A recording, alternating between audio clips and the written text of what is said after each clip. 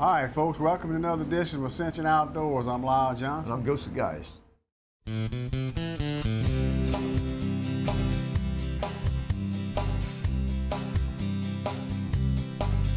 From South Louisiana, I guess I should explain. Looks like the kind of home for my kind of man. We were fishing in bayou streams and dreaming from dream to dream, flipping on what Mama Nature stored. Yeah, you won't believe the things I saw on old Lake Maurepas.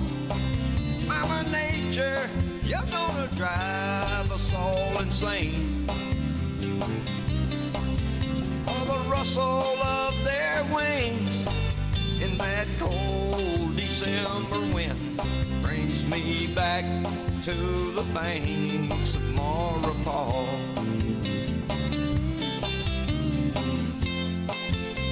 Ascension Outdoors is brought to you by the following sponsors.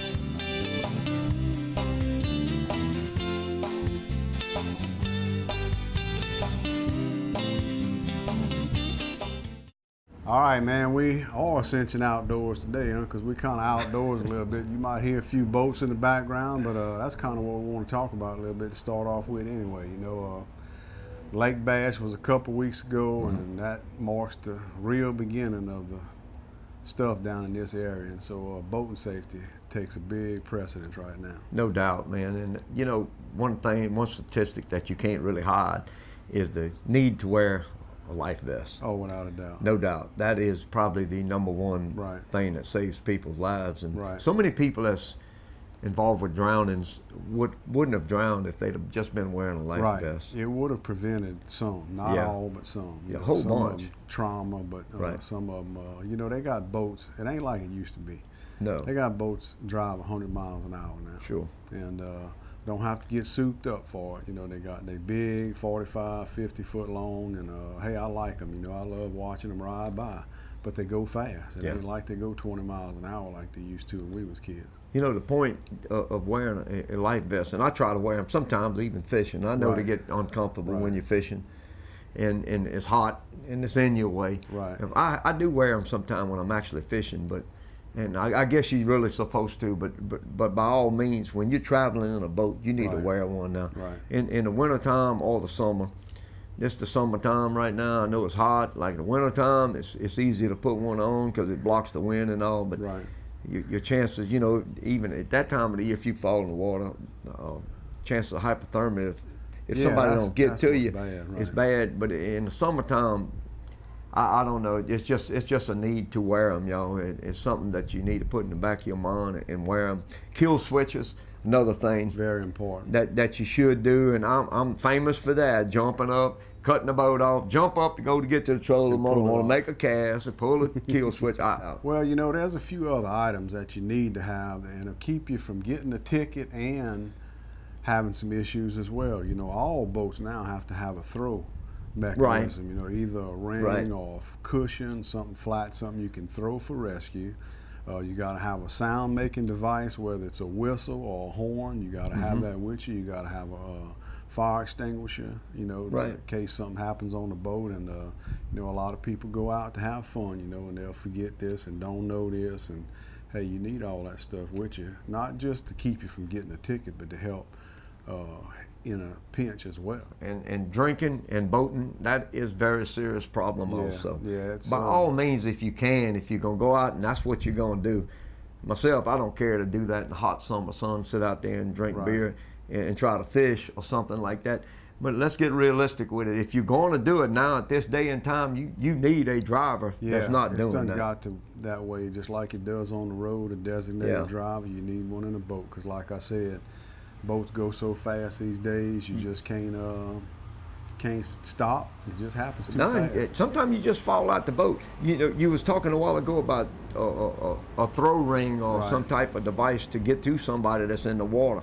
How many times have you seen, and I just read one the other day where somebody fell, or somebody was drowning, having problems off the off the seashore at Lake Pontchartrain. Right. Another guy goes in to help him. Right. Well, guess what happens? He's the one that ends up drowning. Right. So somebody that's drowning is going to grab onto you and try to push you down so they can stay up. If you give them something to float on, then you're doing okay. Right. And that's what normally happens right there. They're in a panic mode and you're trying to help before you know it, you're the one in a dangerous situation. Hey, look, we're going to take a trip with Jay Yelas. A while back, I got a chance to fish with him a couple years ago, and right out of his hometown in Tyler, Texas, before he moved to Oregon on a private lake, you know. Real nice opportunity, great guy, you know, been down here and helped us do some stuff before. And, he fishes the FLW circuit right now, and so we're going to take a trip down there and catch a few bass. Let's take a look at it. All right, man. We'll be right back after this break.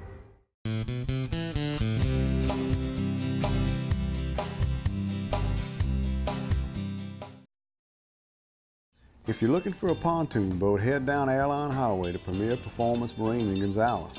Pontoon boats have come a long way, and whether it's a South Bay, Excursion, Berkshire, or Bentley Encore, let the friendly folks at Premier Performance Marine find the pontoon boat that's right for you. Whether you want a traditional cruiser, a stern lounge, or a fishing model, we have the largest selection of pontoon boats in the South.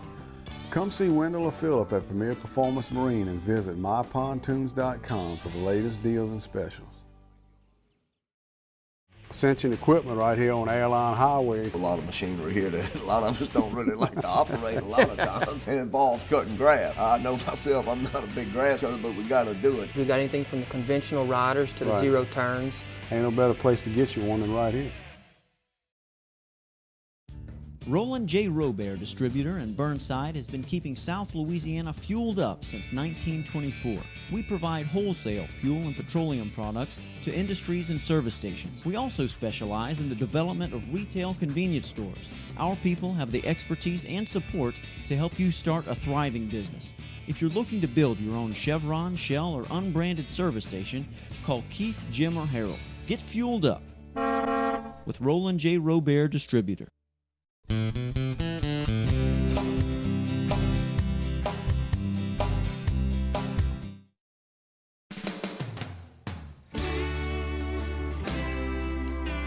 Oh, look at that thing. Wow. That's a 6 or 7 pounder.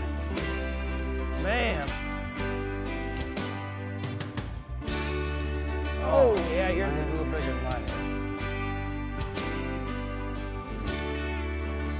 Yep. Just careful now, don't stumble and fall with that big load. Man, look at that thing. I bet that thing's easy 25 inches long. That is a beauty. That's a giant, man. There he is. All right. He doesn't feel real big, but hey, it's a start. he's only been fishing 5 minutes, so yeah. He's just a little guy. Look at him. All right. Oh, it didn't even get him in the mouth. Well, hey, sometimes that's how it happens. Hey, folks, you know, we're out here today with a good friend of mine and tour pro, Jay Yelas. Jay, I sure appreciate you inviting me out here. Lyle, it's always a pleasure to go fishing with a guy like you. I think this is the first time we've ever fished together. That's it. And we've been friends for a while, but first time we shared a boat, and it's going to be a lot of fun for me. Yeah, I've been looking forward to fishing with you for a long time. We've had this trip planned for a little while. Yeah. That's a good start anyway. Yeah. What'd you catch him on? On that Frenzy. Oh, a Frenzy, yeah. That deep diver. Deep diver. Rolling it real slow. And we're fishing here today in a private lake up near Athens, right? Right, we're near Athens, Texas. About a 45-minute drive from my home in Tyler, Texas. And about a 100-acre lake. That's a nice pound or so, I'll give you. Yeah. Looks like one of those marsh bass down in Louisiana. Yeah, this here is pretty normal. We'll get some bigger ones here. All right, man.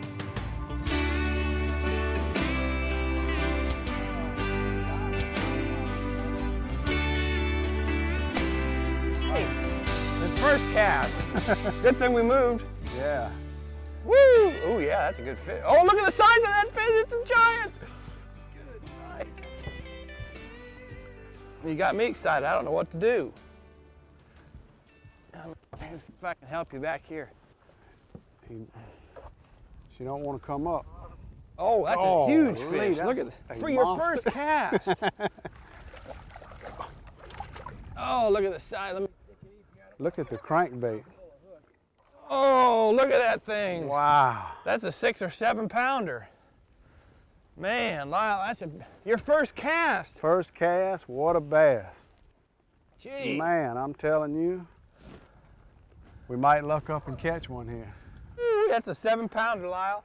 Yeah, I'll tell you what, he's got that bait plug is buried. down in his throat. I He mean, ate that frenzy crankbait. Whoa. Dang. Well, That's a gut on that. That's a giant fish. I think that that's is a beauty. Oh, that's a good one. Oh, look at, oh yeah, that's a big one. Not as big as Yeah. yours, but. That's still a nice one. Woo, look at him, he tried to jump in the boat. Yeah, that's a nice one right there. Come here. Uh-oh. You got one? Yeah, I got one too. Uh-oh. 2 at a time. Double hookup. This must be a little school of fish right here. Oh, that's How big's another yours? big one. Oh, he's bigger than mine. Yeah. Let me see if I can lip him for you. I hate to make you do all this work. I know. Oh, yeah, yours is man. a little bigger than mine is. All right, well, I'm gonna let you get your own fish off the hook this time, Lyle. Yeah. I think there's a school of fish right here, and I want to get back in the water personally. See if I can catch another one. Man, this is Oh yeah, nice one. That's about that's a a Texas 5 pounder bass. there. Yeah, good Texas bass. Yeah, They're deep. hitting it right when I'm Pulling it up. pulling it up. Yeah. And I think they're following it, and then when it Yeah. starts back up, they grab it. Hey Jay, I know a lot of special things happen in an angler's life. How was it like when you actually got your first tour win? Oh, that was a huge thrill, because it's hard to win those tournaments. Right. You know, I'd kind of paid my dues before that. I'd had, you know, a number of top finishes, even top 5 finishes, but without a win. Right. And yeah, I'll remember it clearly. Though it was on the Potomac River in September of 1993, and actually, there was a 4-day tournament, and I was in 8th place after 3 days, going into the last day. Really? And I busted a big stringer the last day, about 19 pounds on the Potomac, and I jumped from 8th all the way to 1st, kind of wow. big come from behind victory, and it was a big thrill, you know, because I mean that's something you dream about as a kid, Right. having a chance to win a major tournament, and I'd been close. I'd had some seconds and thirds, and still, but I couldn't quite get over the hump, and but that was, I'll never forget it. Yeah, that was definitely a big thrill. There's one. Yeah.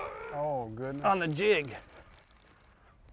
It doesn't feel that big, but yeah, it is. Oh, look at him. He's not that big, just About a 5 pounder. 5.5, yeah. Man, what a deal. Let me get that one for you. Come on there, big fella. Yeah, that'll work. Yeah, that's the first jig bite we've had today. Yeah. Yeah, that's a good one. That's that jig. My Berkeley Jay Yelas Classic jig. I tell you what. That's not a bad beautiful one. fish, huh? That's a dandy. Got that one on that jerkbait, huh? Yeah. Wow. Not a bad fish, but we're catching so many Yeah, I of those know, so others many that big it ones. seems Yeah, I so know. small, but that's a nice Oh, fish here I heard too. one jump right there. Hey, Oh, there's a yeah. big one under the dock. Oh, Oh, look at, I got him hung up on that on the rope. He's hung up around that rope. Ah, come here, fish. I can't get him. He's stuck. I think I'll be able to go in like this and get him though. Hold that rod for me, Lyle. You got it. There he is. Wow, Look at what that a nice chunk. one. God. Woo! That's why don't ever let anybody tell you when you're flipping docks you can't throw it over a rope, because that's the kind of fish you can catch on the back You of a roped rope. him, huh? I roped him in. Yeah, you're right. Man, oh man. Look at that one. He's not real big, but he bit that jig like he was a 10-pounder. Wow. Woo! What a fish. Again, folks, this is the Berkeley Jay Yelas Classic jig that I won the 2002 Bassmaster Classic on, and it catches them. But so, you know, early on, Lyle, I was a high school kid, and I had the dream of being a professional bass fisherman, and And that's why I pursued that dream with all my might. You know, I went to college. I went to Oregon State up in the Northwest, Right. But the whole time I was going to college, my goal was to be a pro bass fisherman. Right. You know, that's what I really wanted to do, and I just got out of college. I started fishing regional tournaments on the West Coast, in the Northwest, and in California, and Arizona, all throughout the West Coast, and kind of used that as a minor league experience like you would. After college, I did fish at that minor league level for about 2.5 years, and I had a lot of success, and then I thought I'd step up and fish the Bassmaster Tour. Right. I didn't have the success that I thought I would, you know, on the Bassmaster Tour, and I really struggled for a while. In February of 1993 was really a turning point for me in my fishing career, and that's when I accepted Jesus Christ as my Lord and Savior, and I got, you know, and started a relationship with the Lord and incorporated Him into my whole life, and He really helped to establish my career. You know, everything in my personal life and in my career and everything turned around once I got to know Jesus a little bit. And the way I see it, you know, life is kind of, it's like a balance beam. Jesus is right in the middle of that, right. of that balance. And if you keep your life centered on Him, then your life's perfectly balanced. You know, you want to work real hard and put forth your best effort, like everything depends on you. Right. But then at the same time, you want to pray hard and trust Christ and have a relationship with Him, like everything depends on that. Then you have that perfect balance where your life is balanced. Right. That's what it is. It's a blend, a combination of keeping your life perfectly balanced. And before I met Jesus, I didn't have that spiritual side of my life, and I was just very self-centered. Right. Well, I just cared about me, myself, and I, and my fishing career, and I didn't get anywhere. But when God comes into your life and you get filled with the Holy Spirit, you want to help other people. You want to enrich other people's lives. You want to give of yourself. Right. And that's what helps to balance your life out, and then that's when success really comes into play, is when you have your life balanced. Yeah, he hit it right. Oh, that's a big one. That is a monster. I mean, a monster. That's the biggest one yet. Oh, it is the biggest one. Whoa, Mike, stay on there, baby. Oh, look at the size of that. Get him, Lyle. That's a 10-pounder. It might be an 11-pounder. That's a mule. Son, that's 10 pounds. That's easy. 10 pounds. Dang, man, thank you, Jesus. What a fish. On that frenzy crankbait. What a monster. God. That's a 10-pounder. Look at that thing, Lyle. Careful now, don't stumble and fall with that big load. Man, look at that thing. I bet that thing's easy 25 inches long. That is a beauty. That's a giant bass. That's one of the bigger bass I've ever caught in my life. My biggest fish is 11, and I don't believe it's 11 pounds, but it's every bit of 9, probably closer to 10. It's pretty heavy. Let me see that. Ooh. Yeah, that's a chunk. That's a long fish. Yes, it is. Oh, there's a big one, Lyle. Ooh, look at there. Ew. Not as big as that last one. Look at that one. Whoo! He's a hot little pistol. Come here, darling. Oh yeah, look at there. Ah! I almost had her. Come here, let's try that again. Ah! Well, that's just a little old measly 6-pounder. Yes, sir. There's another big one. Measly 6-pounder. Oh, there's a big one just out in front of the boat. You're killing me. You're killing me, bro. Look at that sucker fight. Yeah, that is a beauty too. Mm-hmm. Wow. Hold on, fish. Look at there. Oh, on that jig, another 5-pounder. Big old, nice full belly.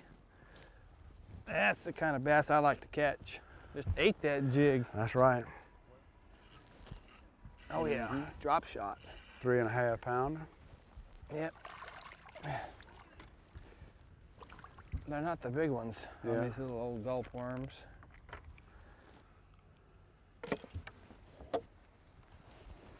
Hit it going down. You want me to land him for you? Yeah, if you don't mind. Wow. Oh, that spoon is way down in his throat. Oh, Woo, I don't think he's as big as that first one you caught, but he's pretty close. he's pretty close. Not bad though. Not bad for a Louisiana boy. Yeah.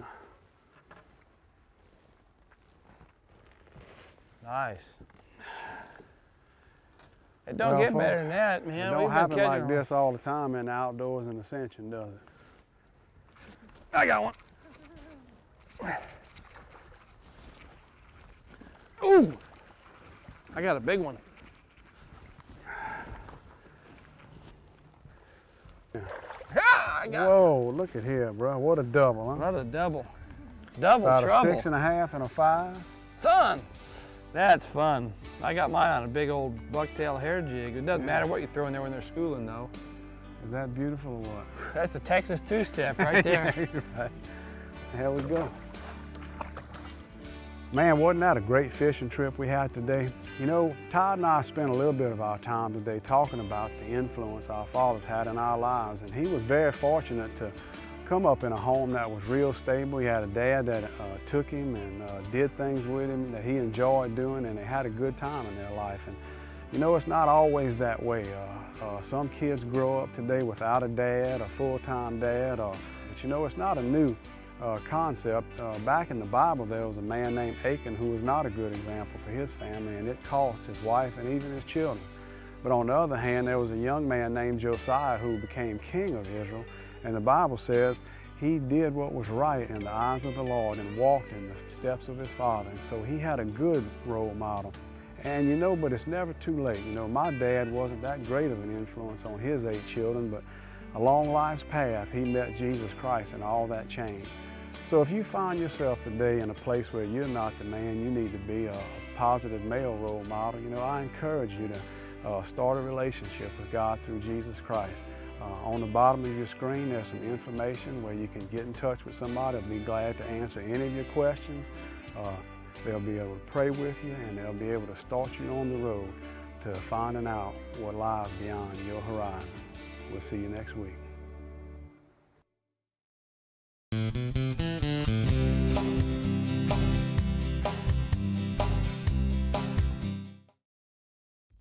Hi, welcome to Sis, Right This Quick.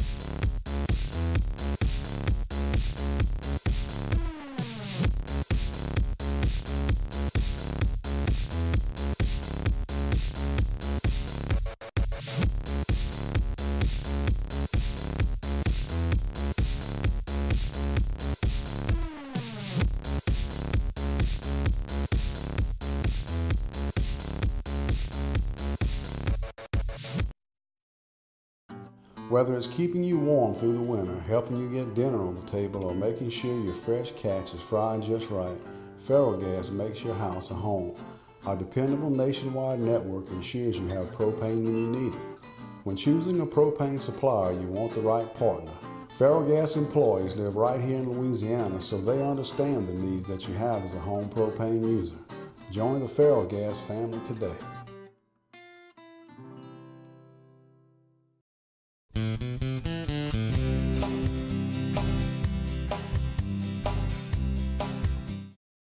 All right, folks, welcome back. I tell you what, that was a trip of a lifetime there, bro. We caught some fish that day. Yeah, I imagine so, to get to fish with a guy of that yeah, nature. Well, but we had a great day fishing as well, man. I tell you, we had a blast. All right, let's get a couple of pictures here from the hunting season still this year. This is Brennan DeVille, 13 years old, first time in the woods in his big 8-point on his first hunting trip. The buck was 17 inches wide and killed it in Wilson, Louisiana at Shot Hole Creek Hunting Club. Hey, here's a picture right here of me and Jeff Brumfield. Now, Jeff, he's charter boat captain out of Grand Isle, basically, in that area right there. Flaming Hook Charters is his name. He's an excellent fishing guide to go with, y'all. If you need for a saltwater trip and you want to catch some fish, specks, redfish, whatever the case may be, get in touch with Jeff Brumfield, Grand Isle, Louisiana. They tear them up right now when you can get out there, bro, to the islands and off the beach right now. They smoking them. Well, that's the way it goes, you know. That's right. Right now the wind's starting to slack down a little bit, so that's going to be red hot. Yeah, you're right. All right, next picture I got here is Rhett Melanson picture with some of the rabbits on a hunt at Bayou Black Marsh, hunting with his dad, Quentin Melanson. Mike Dixon, Toby Schecksnyder, Ivan Mancuso, Chad Hunt, and Ryan Phillips. Hey, this is a good fishing trip right here. Bernard Babin caught this 45-pound catfish on a rod and reel, fishing tight line in South Pass. That's the Man Shack, that is. Yeah. And you know, that's not uncommon to really catch them big catfish in that deep pass right there. Years ago, I had a friend of mine that I worked with out at Marathon named Nelson Hustle. He used to fish there, tight line and off the catfish, you know. One day he caught about a 60-pound tarpon right there. Yeah, he jumped out the water, done the classic tarpon thing, right there in Man Shack Pass. Yeah, you're right. Beautiful catfish right there. You can catch them right there, bro. Yeah, it's been around a while. All right, man, this picture here is Levitt Hamilton and Kelly Wheat with the 14.81-pound stringer that took first place in the medium bass tournament out of Bayou Black Marina. That's a real nice string there, bro. That is some pretty fish right there. That's right, bro. Congratulations, you two guys. And that's some good fishermen right there. They are, and I think as we speak right now, they're in a couple of tournaments this weekend, right as I'm speaking. One of them out of Bassmaster and all. I want to say that those guys right there. Yeah, medium bass. Yeah. I know quite a few tournament fishermen that are fishing this weekend, and some of them was even talking to me the other day at Jambalaya Festival, which was a great success, by the way, y'all. Good job again on that, about going down to putting in Bassmaster and going to venison fishing. Yeah, you're right. You know how that goes. Here's a trip out of state that I've been wanting to make for quite a while myself. One of these, Danny Gotro and Alan Alford killed both of these Missouri turkeys the first morning they hunted. And look, there's still a lot of turkeys in Missouri now. Yep. The number has declined from what it was back 10, 12, 15 years ago. But boy, that's one of them big gobblers right there, big old gobbler. Get a little bigger than what they do around here. The habitat's a little better for them. And beautiful couple of turkeys right there. Congratulations on that. And whenever y'all get ready to invite somebody. Well, here it is, bro. This is fresh, hot off the press, bro. From last night, frogging, opening night. Opening night? Brendan Paxton holding up a couple of the biggest frogs they caught on opening night. And down below where he is a cage with the rest of them in it, bro. It's full up.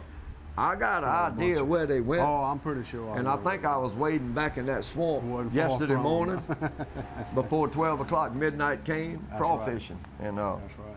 Congratulations on that. Hey, this is a mess of catfish that we caught. It's been a couple of years ago out at Lake DeZalman. This is my daughter Caitlin, a friend Laura, and myself. And Lake DeZalman has been producing some nice catfish catches this year, along with, in certain part of it, in that bay around where Bob Buff comes out in, some nice catches of brim and stuff. So if you're looking for a destination to go fishing, I'm sure that'd be a good one. You're right. They wiping them out. Yeah, make it to the catfish, bro. Yeah, well, that's good. It's time of the year for that, and that's good to have that option right there. All right, folks, we appreciate y'all tuning in, man. We'll see you next time on Ascension Outdoors.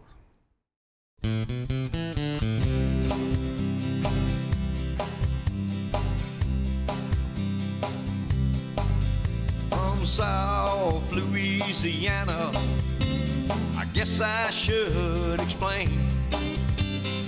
Looks like the kind of home for my kind of man.